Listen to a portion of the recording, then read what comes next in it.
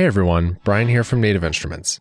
In this tutorial, I'll be showing you how to connect your Komplete Kontrol S-Series keyboard to Logic, basic functionality, and how to use Komplete Kontrol to unlock the full potential of the keyboard. Now that we've installed all the necessary software, let's set up the keyboard with Logic.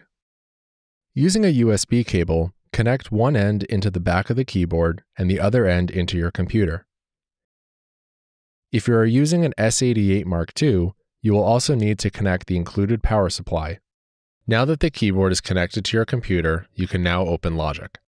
Navigate to your Applications folder by going to Go at the top and select Applications.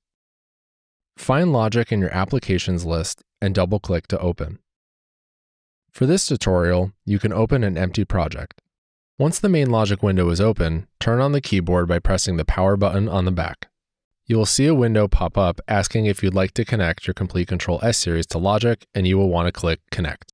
Logic will display the Control Surface Setup window, and you can see that Logic has identified the Komplete Kontrol S-Series keyboard, and now we are all set. With the advanced integration set up, you can use the Komplete Kontrol S-Series to control various aspects of Logic directly from the hardware. We'll first load up an instrument so we can hear some music, and I'll use hybrid keys from Komplete 13 Select. Click on Software Instrument, then click the drop-down menu, select AU Instruments, Native Instruments, Contact, Stereo, and click Create. I'll find Hybrid Keys in Contacts browser on the left, click on Instruments, and double-click on Hybrid Keys 2.0.nki. Let's record in something using the functions on the left side of the keyboard. You have dedicated buttons for the most important and frequently used functions in Logic. You can first turn on and off the metronome using the dedicated metronome button. Next, you can turn on and off the count-in by holding Shift and pressing the record button. This will give you by default a 4-beat count-in before Logic starts recording. You can change the length of your count-in by right-clicking on the count-in icon in Logic. To record something, I'll press the record button, wait until the count-in, and begin playing, and once I'm done, I'll press stop.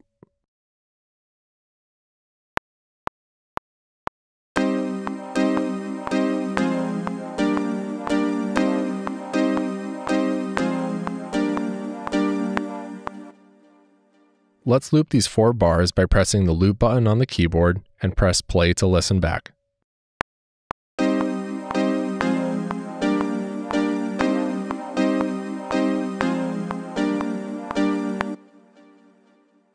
As you can hear, I didn't play the chords right on beat, so I can use the quantize button to lock my MIDI notes to the grid so my recording is on beat.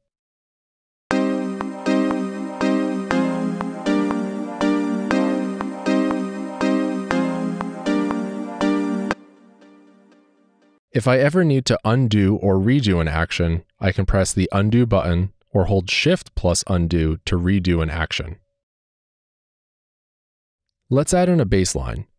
Back in Logic, I'll click the plus sign, select the software instrument, AU Instruments, Native Instruments, Reactor, Stereo, and click Create.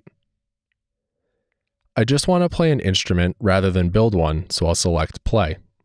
For my bass sound, I'll use Monarch, so I'll find Monarch in Reactor's browser on the left and double-click monarch.ens. On the right side of the keyboard, you have a 4-directional encoder, which lets me rotate, click up, down, left, or right, and push in to select. I can quickly switch between my different channels using the encoder.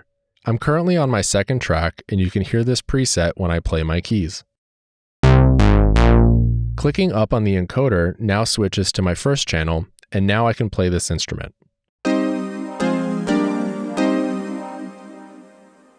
If this chain icon is engaged in my plugin window, when switching between tracks, the plugin window also switches.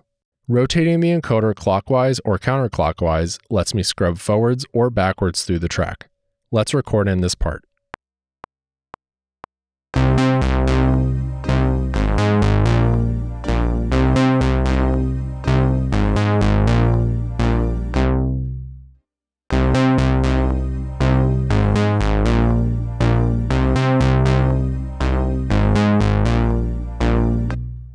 Now that I have two parts recorded, I want to adjust the volume between them. I can press the mixer button on the right, and now the displays show me my channels in Logic. Using the knobs below, I can increase or decrease the volume of each part. I have mute and solo buttons as well that let me mute or solo different channels by holding a mute or solo button and pressing the rectangular button above each channel. If you have a project that has more than 8 channels, you can use the left and right arrows to access the other channels. You can also adjust the pan settings for each channel by holding Shift and clicking up on the encoder. The same knobs below each channel adjust the pan settings, and for more fine-tuning, you can hold Shift and turn the knobs below.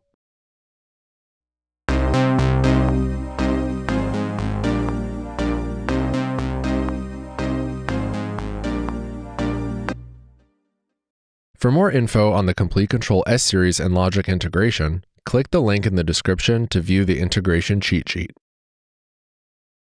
In addition to being able to control Logic, if you are using the Komplete Kontrol plugin to load your instruments, there's a lot more functionality from the keyboard, so let's take a look. In order to access the other features of the keyboard, you will need to load up the plugin Komplete Kontrol. Komplete Kontrol allows you to easily browse, tweak, and preview all of your sounds and much more. If you are just loading Kontakt or Reaktor, you still have the advanced Logic integration, but you won't be able to smartly browse or tweak your instruments from the hardware. Whenever I want to use a new instrument, I always load up Komplete Kontrol first. I'll click the plus sign, select Software Instrument, and in the drop-down, go to AU Instruments, Native Instruments, and select Komplete Kontrol. If you don't see Komplete Kontrol in your plugins list, make sure that you installed it using native access. Once Komplete Kontrol loads, you'll see the display on the keyboard has changed, asking me to press Browse. On the hardware, I will press the Browse button, and now I can search through all of my Komplete Kontrol supported plugins. Using the knobs at the bottom, I can first scroll through all of my instruments.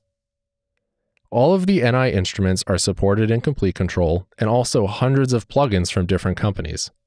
Their products show up on the display just like an NI instrument, giving you a seamless browsing experience. Let's scroll down and select Ethereal Earth, which is also part of Komplete 13 Select. Once it's selected on the left, I can use the knobs on the right to filter my presets list to find a sound quickly. The knobs are touch capacitive, so when I touch the knob, the filtering option pops up on the right display. Filtering refines your presets list, letting you find the sound you're looking for quickly. I'll select Synth Lead and Classic Poly, and the presets list results are now smaller. As I scroll through the presets, you hear audio previews for every preset, NI and NKS instruments, so I know what the preset sounds like without actually having to load the instrument.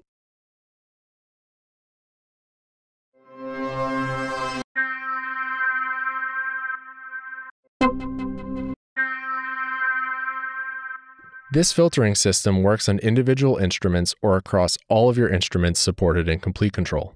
I'll click Load at the top of the screen, and now I can start playing the instrument.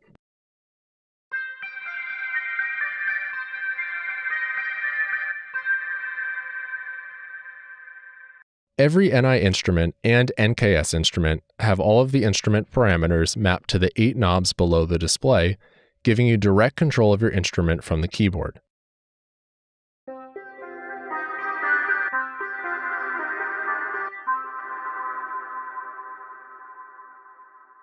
Many instruments have more than 8 parameters, so I can use the left and right arrows to switch between the different pages.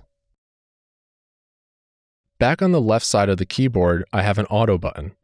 This lets me enable automation recording so I can tweak the knobs and have those changes be recorded into Logic.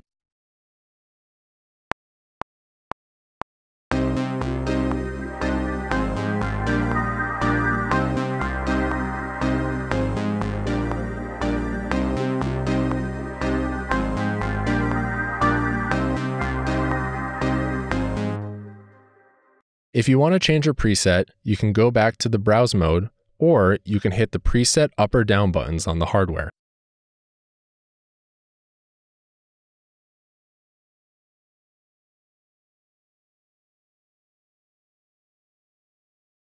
You can also load effects from the hardware and create an effects chain.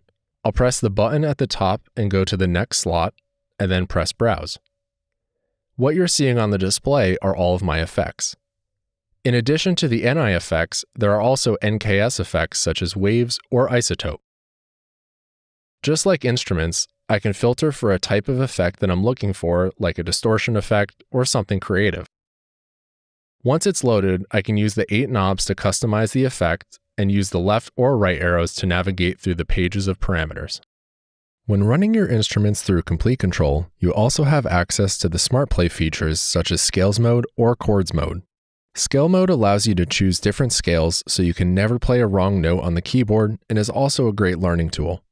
Pressing the Scale button enables Scale Mode, and holding Shift and pressing the Scale button allows you to edit the scale. The knobs at the bottom let you choose between a wide range of scale banks and different scales.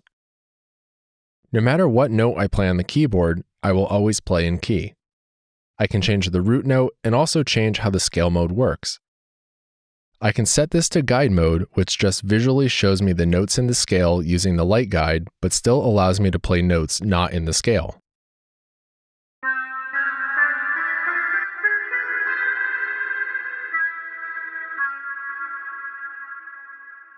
Map mode shows me the notes of the scale, and if I play the wrong note, Komplete Kontrol automatically corrects it to the correct key.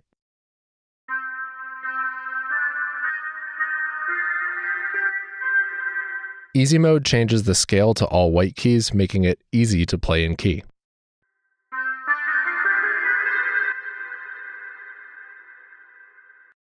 Chords mode lets me choose between different chords and play them with a single note. I have harmonizer mode selected, which builds chords like major, minor, or sevenths, or I can do chord sets, which are pre-made chord progressions. I can jump around the keys and come up with cool chord progressions.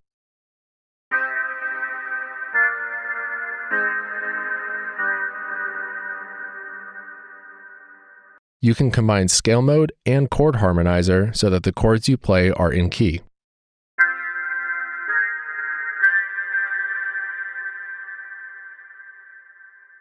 In addition to the light guide helping you with different scales, the light guide will also show you different info depending on what instrument you have loaded.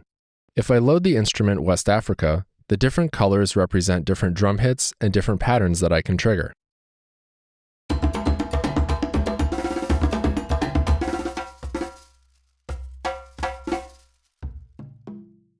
Another Smart Play feature is the ARP mode.